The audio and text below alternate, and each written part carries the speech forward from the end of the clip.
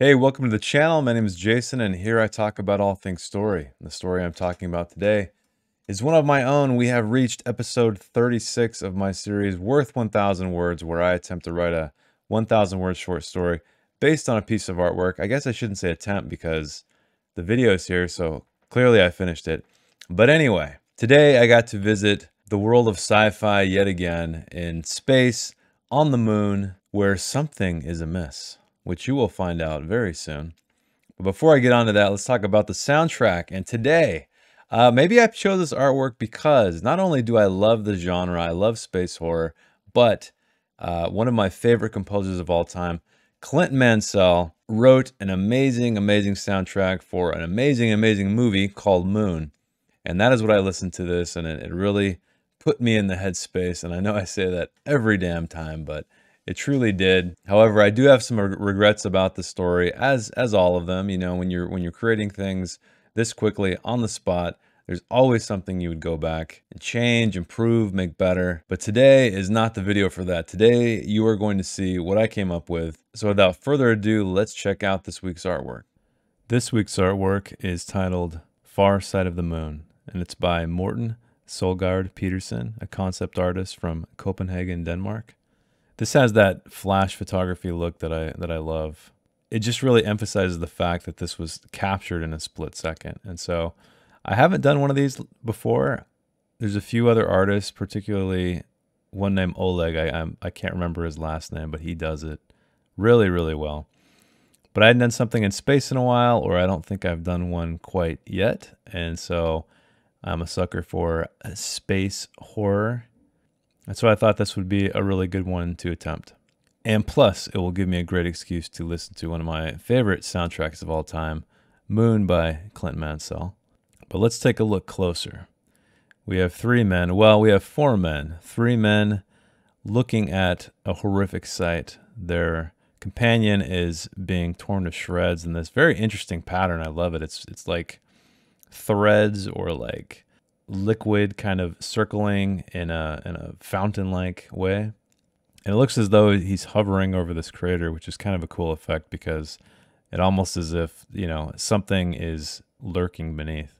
But I try to stay away from action pieces because sometimes, for whatever reason, and this is entirely my fault, they always seem to fall somewhat flat.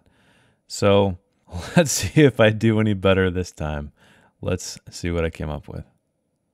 Torres didn't truly know what darkness was until he saw the far side of the moon. No words could describe it.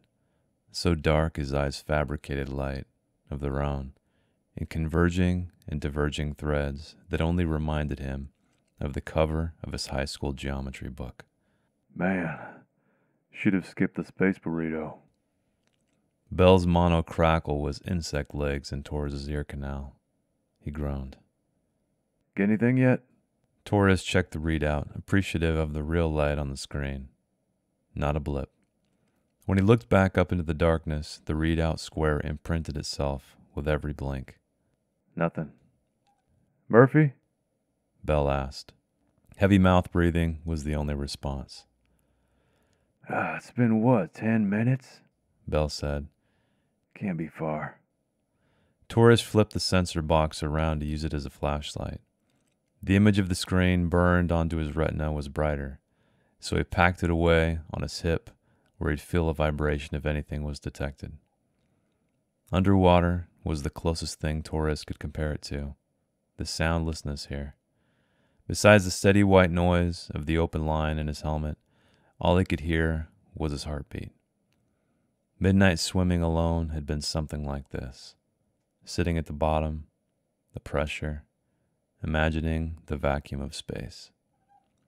Sweat trailing down his arm was torture. How he wished for Earth gravity. At least then it might not settle in the crook of his arm for an eternity to itch and itch and itch. Nothing was the closest thing Torres could compare any of this to. The feelings and images of a world that was a world away only made it all the more unbearable. He shouldn't be here. They shouldn't be here. But Simmons, he should be here so they wouldn't have to be out here looking for him. The sensor vibrated. Torres checked the dim screen, smacked it which jostled the readout back to life. 3 dots. 2 ahead, 1 behind. Had Bell fallen back? Bell? I found him. Torres said. I'll wait for you to catch up. Catch up? I'm ahead with Murphy. Give me the coordinates. Torres stopped, setting his body into a position where his suit didn't touch him. That middle zone that had been a game with him on the long days out here, scouting sectors. He'd stand that way for minutes, his record being 5. Now he did this for an entirely different reason, to be invisible to whoever or whatever was beside him. A static hiss found him. Boo, it said. Torres? It said. Torres' helmet took his head to his chest, oxygen hose reminding him he couldn't escape. Simmons? He said. Where the hell? Doesn't matter. Torres transferred to group comms and spoke. Bell, Murphy, where? A shove sent Torres to the ground, colliding with a rock, then rolling down it, face first, to the ground. To his left, he saw the readouts glow, half buried and flickering. Unable to orient himself, he reversed snow angeled, hoping the coverage would allow him to find it. But then what? A hand picked it up, then the light was gone. That blackness again, except for the complex geometry tattooed on his eyes. Every movement, the scratch of an etch-a-sketch, scribbling out what little he had. A touch to his arm, movement up the back of his helmet. He held his breath on instinct, waiting for the hose to be pulled free, the vacuum of space to be nothing like the bottom of a pool. Then tapping, gentle, steady, a pattern. BELLINFECTED.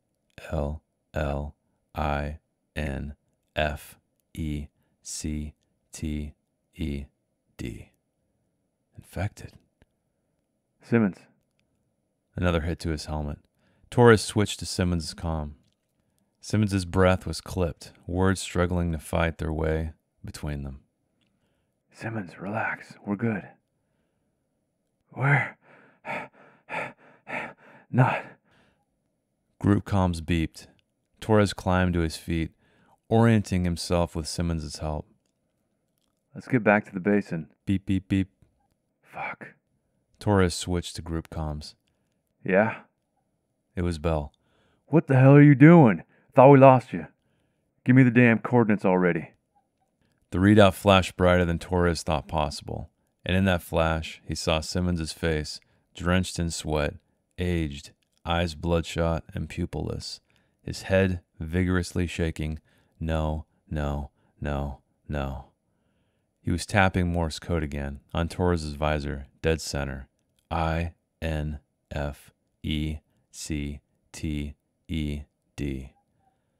Torres, you have 1 fucking second to... His voice was cut off by a half scream, then liquid static.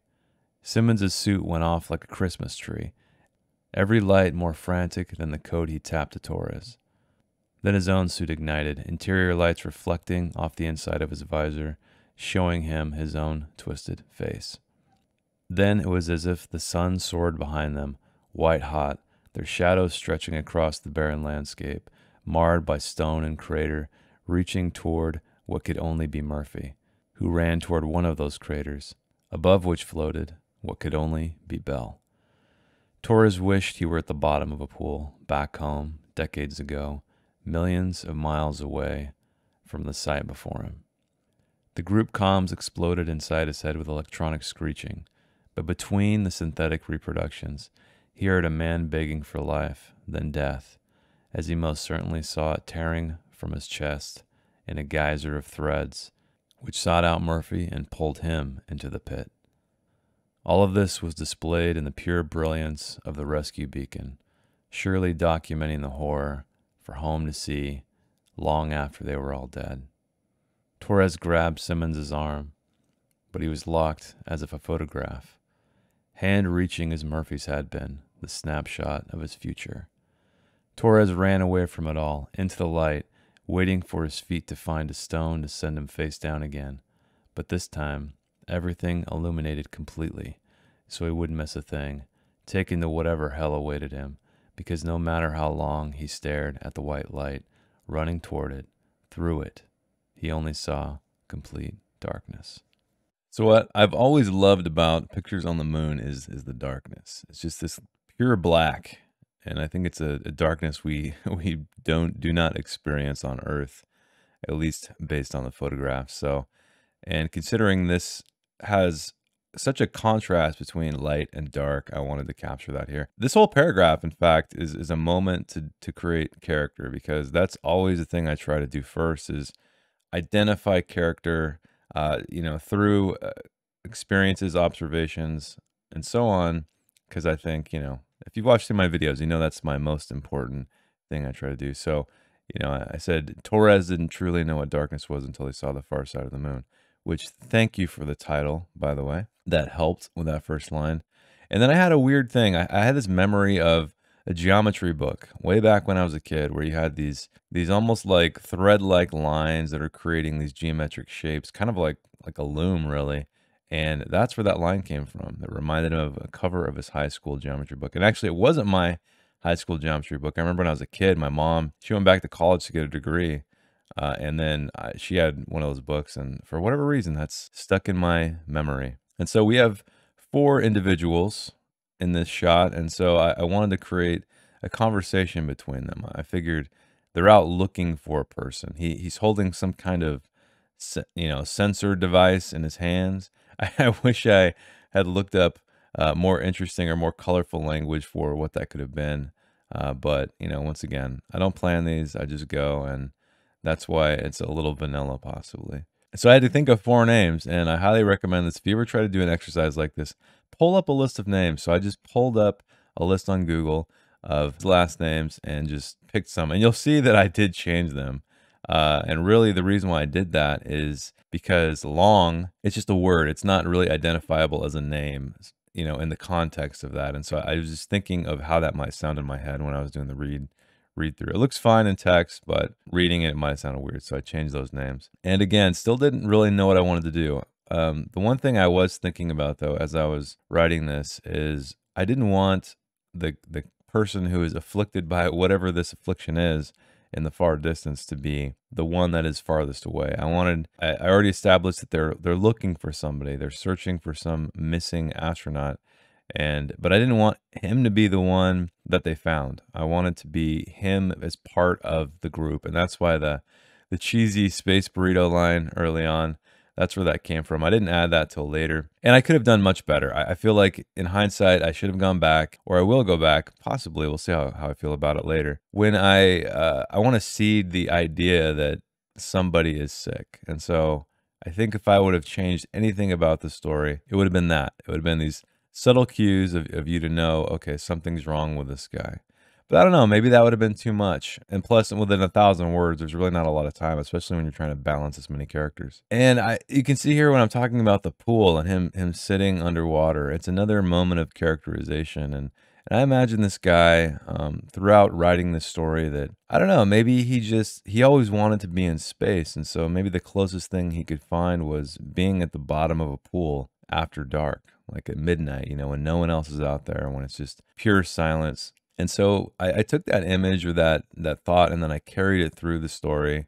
Later on, when I said, this feels nothing like the bottom of a pool. Again, like I'm saying, it's all about creating this character. I'm trying to create the story of Torres within all his lines, within 1,000 words, actually fewer than 1,000 words, because I have to balance the actual story that's happening. So building characterization with little moments like that, I think really speak volumes. And then when sweat trailing down his arm was torture, I just imagine like these guys sweating in their suits, and with kind of low gravity, like how that impacts the fluid, And so I thought that would be an interesting thing. And I do know I will definitely say that there's a moment in the story when I say that, he wished he was millions of miles away. I did not look up how far the the moon was from the Earth. So it had a nice ring to it, and so I went with it. But apparently, it's about 200,000 miles away, so I was quite a bit off. So another thing I will most likely edit. But I think it's okay, because it's kind of metaphorical too. I don't know that it has to be an actual figure that's accurate.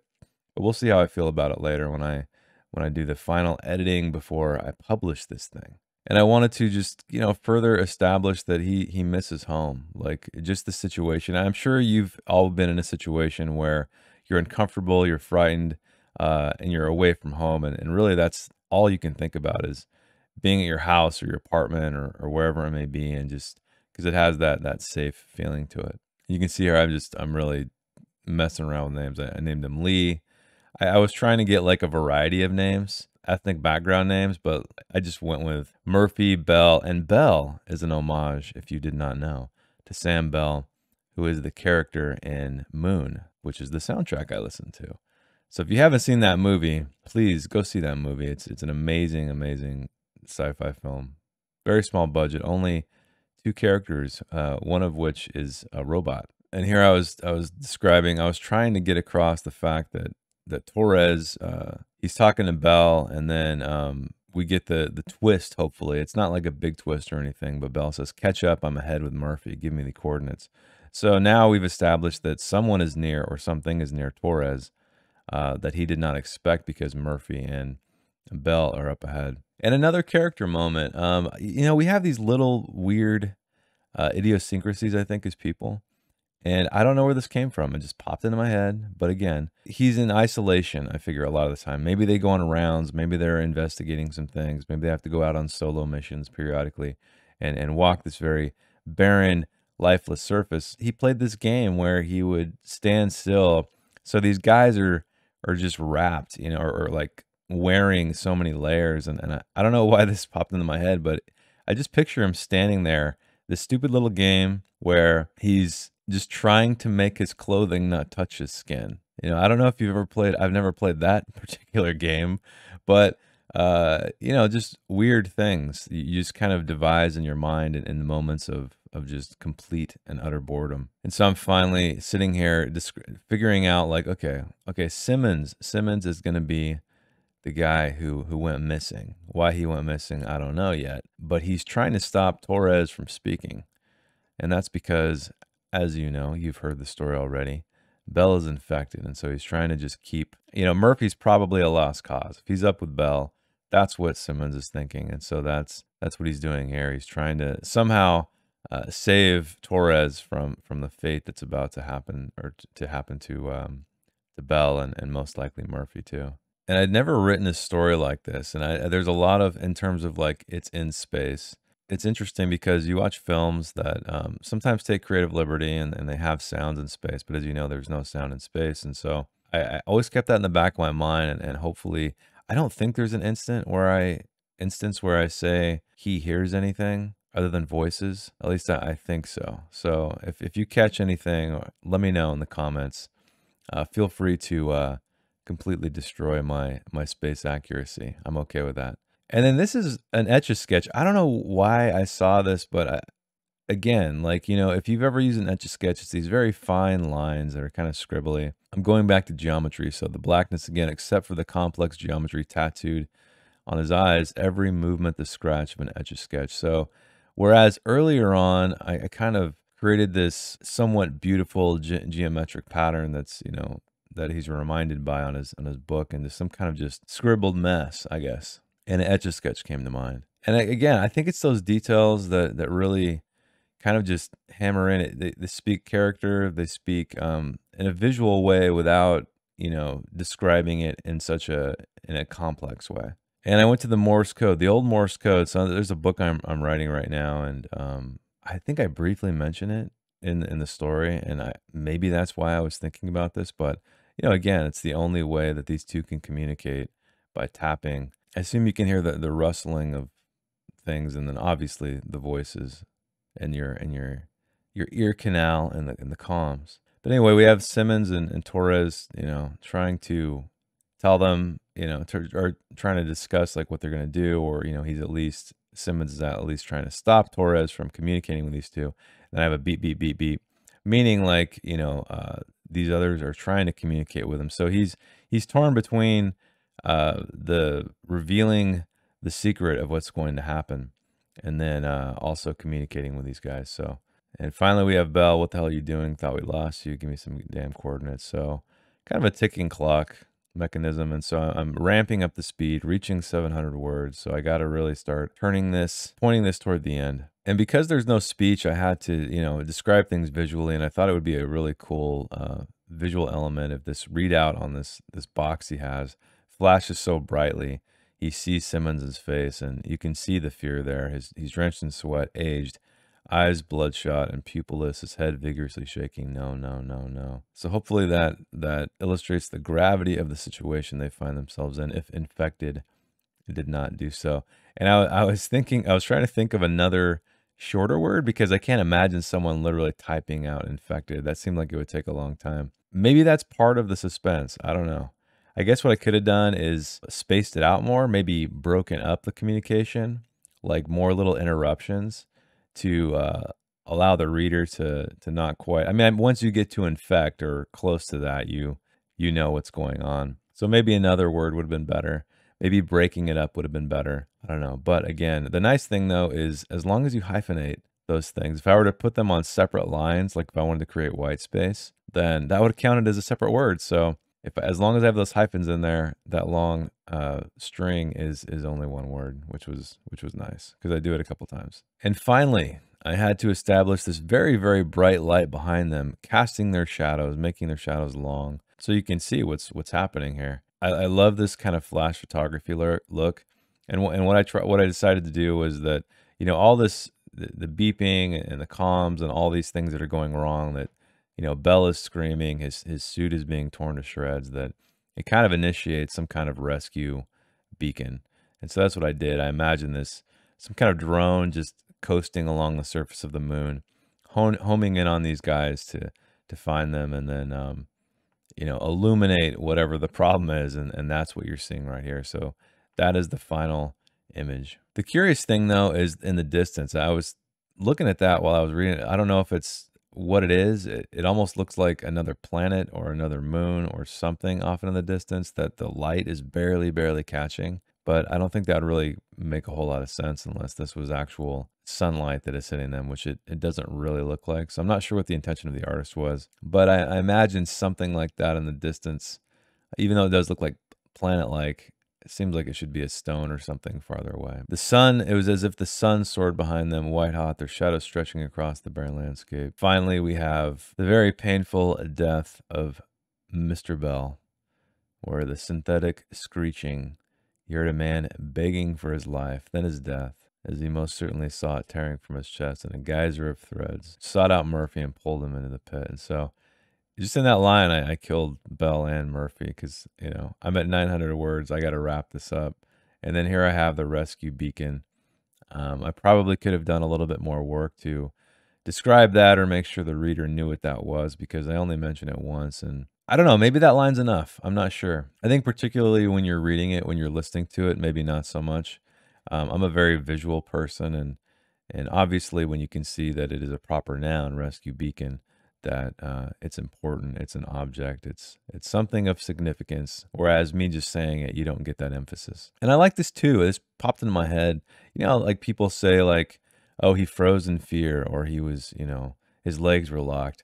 For some reason, I guess, and also looking at this thing, it looks like flash photography. It really reminded me of a photograph. And so that's how I described his stance there, the man on the left that we see, who is, as you know, as Simmons. And when I went back to the editing phase here, yeah, there we go. Man, should have skipped the space burrito. I said, well, I got to really seed the idea that someone is sick, because that is Bell, who, it's not the burrito, it's whatever's inside him. What I really liked about this, and maybe I should have, I think a different route I could have gone rather than someone being affected and dying, is it looks as if he's hovering over that crater. So I think that's kind of another cool idea that just popped into my head, where maybe there's something in that crater, not necessarily a creature, but something, or maybe some kind of alien life that has some kind of frequency or something that might tear you to bits, or some alien technology, or who knows. But that's another thing it's kind of interesting, because he is floating there. And so, especially because he's right above that crater, there's another possibility to create the story in a very different way. But, alas, I went the infected route, the alien trope. But that's okay. These stories they're quick, they're dirty, and so I think in instances like these, when these exercises, you're definitely reaching for the easiest thing that pops into your subconscious, or I should say, is birthed from that, and so you grab onto it. But that's what I always love about when I look at this again as I'm writing and trying to identify my thought processes. I always think of alternative ways I can do this, which is it's kind of cool. Welcome to the end, dear viewer. I am so glad you made it. Let's talk about the story, The Far Side of the Moon. This space adventure action sequence, whatever you want to call it, what I liked about it, what I didn't like about it. So let's start with the good. So what I did like is, even though this was an action scene, and I did mention early on that when I write action scenes and stories like this, sometimes they fall flat. However, I was pretty happy with the characterization that I created here. I feel like I gave enough of the reader to know about Torres, to where he actually felt like a person and not just a faceless astronaut as it is depicted in the artwork. I did an action scene very similar to this, not in setting or anything, but just the fact that the story just was literally an action sequence. And that one it's one of my least favorite ones because I think I didn't really create the characterization here. I didn't create any details that really differentiated that character back then from the other one who was in it. There's a little world building in it, but yeah, it just kind of didn't, and I didn't work for me. And so I think that's really the key is bring a little bit of character. Whether or not you feel the same way about the story or Torres, that is completely up to you. But I felt like I did add a little bit of element there to hopefully define him to some degree as a person. So what didn't I like? Well, maybe it was the alien trope. Maybe it was the person being torn to shreds. And when I was going over the analysis of the writing, I was just thinking as I was talking about, wow, that's cool. He's kind of floating over a crater. Maybe something happened there. Maybe there's some weird frequency or energy or something just going up from that or coming up from that crater, and that could have been the disturbance, or who knows, maybe they were hunting something, maybe they were drawn toward this with that sensor the guy had in his hand. But anyway, that's not the direction I went.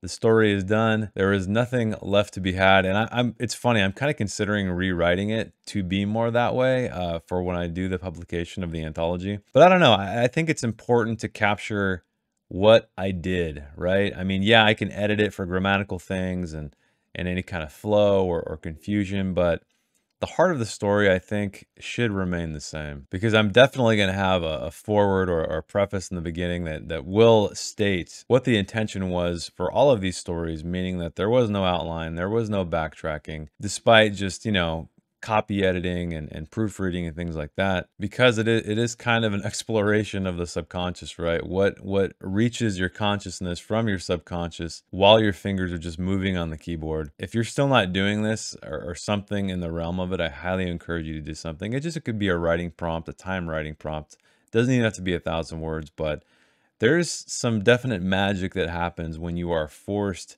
to do something within a certain amount of time. So I think limitations, there's a lot to be said for limitations, for boundaries, for writing in the confines of what you're given. If you're not doing it yet, give it a shot. I think it will improve your planned writing. At least that's what I hope. That's what I hope for myself. I am working on a novel right now, so we'll see how it bleeds into that. And I haven't mentioned in a while, but if you have a piece of artwork you'd like me to write a story to, please post a link in the comments. I'd love to hear an idea. So if you'd like to support the channel, consider giving me a like if you like the video, subscribe if you enjoy story-related content, check out my books, join my Discord, come hang out with me on my live streams. All the links are down below in the description. So thanks again for watching. Keep reading, keep writing, and I will see you next week. Thanks. Bye. If you'd like to read the story in its non-video format, check the link in the description. I didn't edit anything else, promise. Thanks again.